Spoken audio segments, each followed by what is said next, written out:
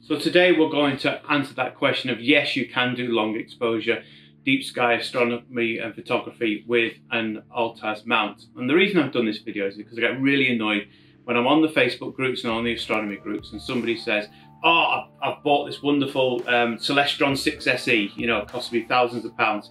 And somebody straight away goes, oh, it's rubbish, it's useless for DSOs, put it in the bin, go and get something else. And that's completely not true. So I'm going to show you in this video, with help of Charlie the Cool Dude and Sophie the Kind Human, exactly what the problems are with Alt-Az mounts, why you get issues and how you can overcome them. Thank you.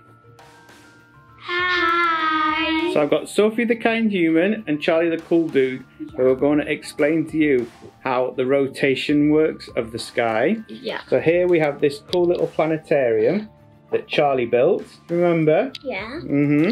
So you're going to find Cassiopeia for me.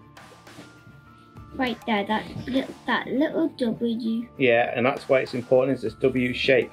So at the sky now it looks like a W. So you're going to move it on a few hours by turning the disc, is that right? Yeah. Go on then.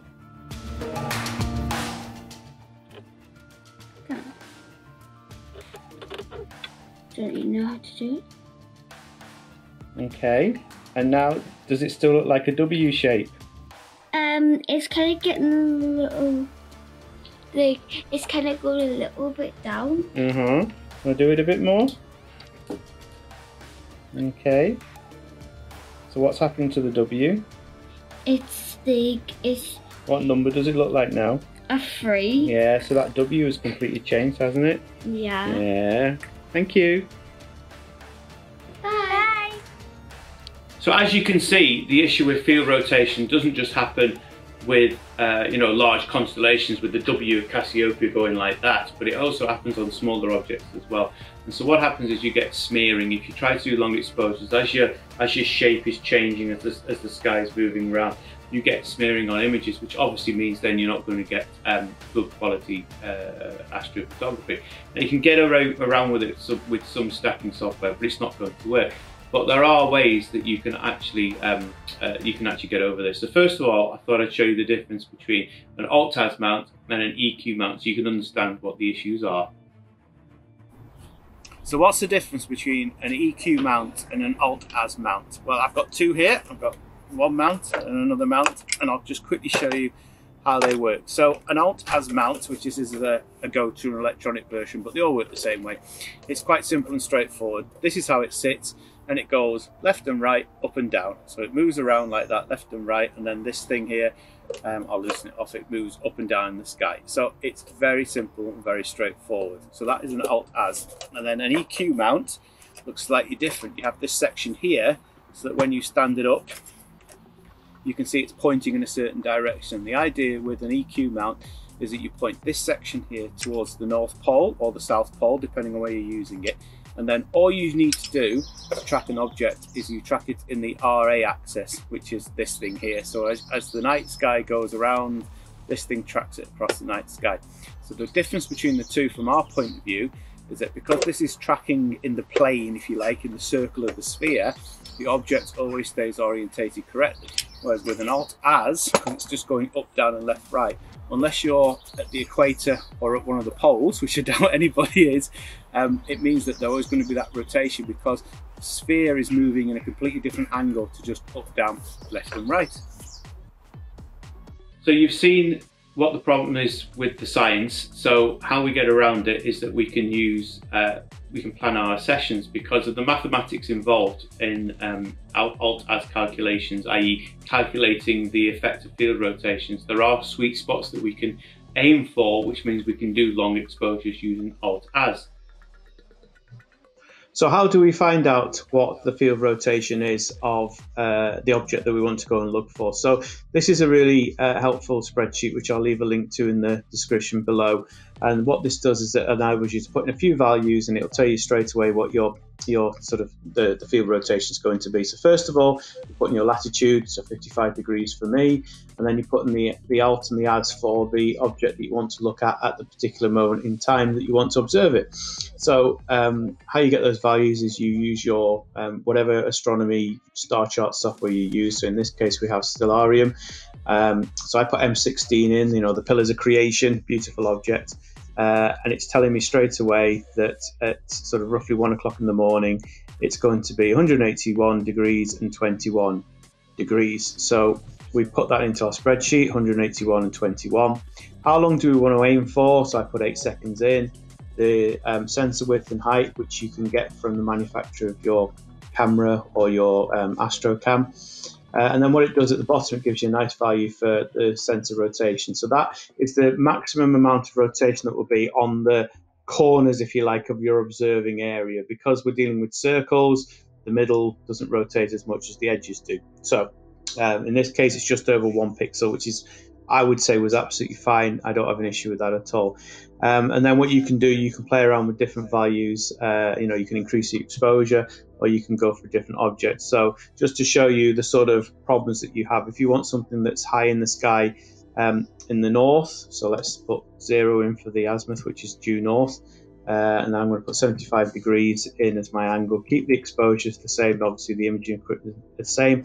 And as you can see, we're at nearly 5 pixels. So that would produce quite a smudgy image. So taking that one stage further, what I've done is I've taken all these values and created a couple of charts to look at this. So what you can do is you can sort of have a look at a sort of graph of these things. So this is a field rotation chart for my sort of, for my altitude at 55 degrees north, which is pretty typical for a northern observer.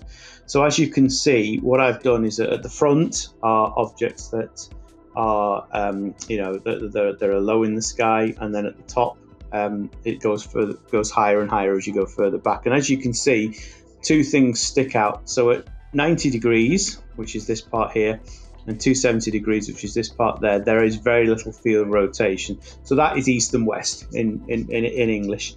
The second thing that you can see is that the further up in the sky that you go, the more pronounced this field rotation is. So this arbitrary scale that I've got, it goes up to 100.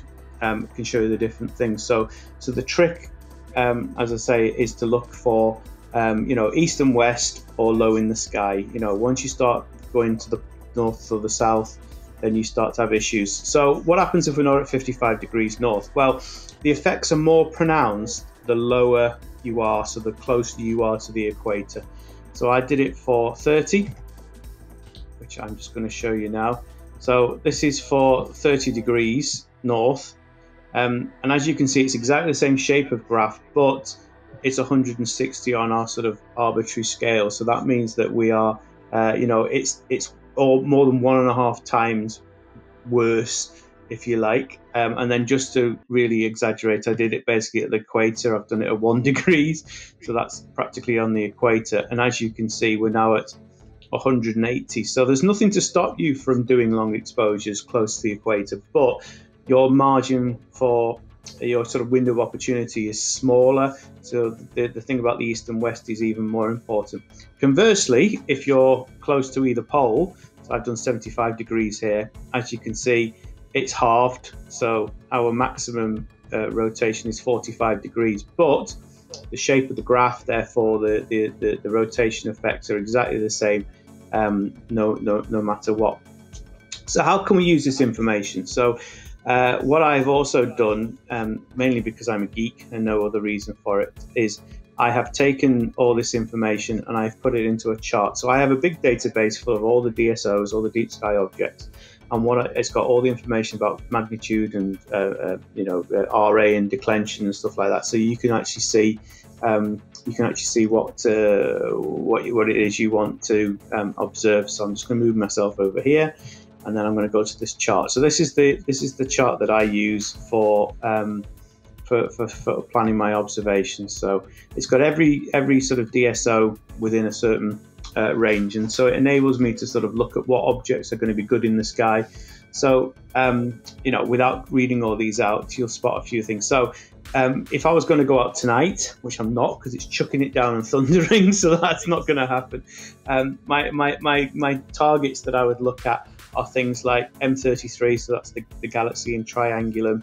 There is the Cocoon Nebula, and there is the Andromeda Galaxy M31. Because what I've also done, as well as taking the values from that spreadsheet, is that I've worked it out for my particular setup. So these are all the sort of first 10 or 12 entries are all within 1 pixel, so there won't be an issue. And I've also worked this out for longer exposures than 8 seconds, because 8 seconds is a little bit skinny. So you can see that sort of working from there. And then what I've also done is I've created a best observing chart. So the idea with this chart is, I move myself back across here. Hello, yes. So the idea with this chart is that it can give you an idea over a year, over a calendar year, about when is going to be the best time to observe something. So if there's an object you really want to do, you've got an alt-as set up, it's going to show you your good times and your bad times. So this is M31, this is the Andromeda Galaxy. And as you can see, it's pretty much okay throughout the year. But then when you get to sort of October, November time, there's a massive spike. And I'm going to assume that's because it gets south as it moves around moves around the sky. It must get sort of south and high as well. So we don't want we don't want to be planning our observations for that. And the irony is that Andromeda is an autumn constellation. You know, it's one of those constellations that we look for in the autumn skies. So you'd think that, well, this is the perfect time, but actually it's not. It's sort of, you know, as you see, we get a nice dip just at the beginning of September. And that's when, you know, if you were looking to do this, you know, looking to plan your sessions, you would say, right, September is the time. So as you can see, it's practically 0 in September. It doesn't rotate. There are some caveats with this. It's specifically for my setup. I think I've done it for midnight. So obviously, you know, as you go through your sort of observing cycles, you may not always be out at midnight. As it starts to get darker in the winter, you may go out at 9 o'clock, 10 o'clock. So you can adjust those numbers. There's no problem. But the mathematics holds. You know, all it does is it shifts it across. You know, if you're observing earlier, then it goes left, and it goes right if you're observing later. So it just gives you some sort of ideas. The other thing is that things can fall off a cliff. So obviously, there's only some objects are only visible at certain times of the year. So those objects, you know, although they're low in the sky, they may not be particularly easy for you guys to get. So you've also got to take that in mind. But it just goes to show that we can do long exposures with a little bit of planning and a little bit of mathematics. You've seen, in conclusion, if you plan your sessions, you can do long exposures with alt-as. The exact exposure length depends on lots of factors: where the object is in the sky, what your setup is, so things like focal length, what you're using for observing, your camera's resolution, pixel size, lots and lots of different apertures. You know, there's lots and lots of different things you have to take into account. But if you plan your sessions, you can do long exposures. And if you can't be bothered with the science, and obviously there's a lot of funky spreadsheets knocking around, just do, is it in the east, is it in the west, or is it low in the sky? And if you follow those 3 rules, you'll be absolutely fine for 30 seconds up to about a minute. Anything after that, then fair enough, you would need to plan your sessions. Oh, and also move to the North Pole. Thank you very much.